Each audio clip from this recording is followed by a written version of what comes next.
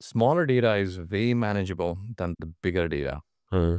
Yeah, so it's more like a divide and conquer. You're dividing the bigger data set into smaller, process them, and then process it further. So that way you can manage it. Otherwise, it's really hard. If you had to guess, how many pipelines are you upkeeping right now? Are we talking thousands, tens of thousands, or hundreds? So definitely not tens of thousands. We are really conscious about it, how we are building the pipeline. There are two ways we can do it. One is like where people can build the pipeline by themselves. The other one is super specialized feature. So super specialized, like I would say 30, close 30, 40 pipelines. And these pipeline not necessarily generating only 40 feature. Like one pipeline itself can generate tens and 15s of feature.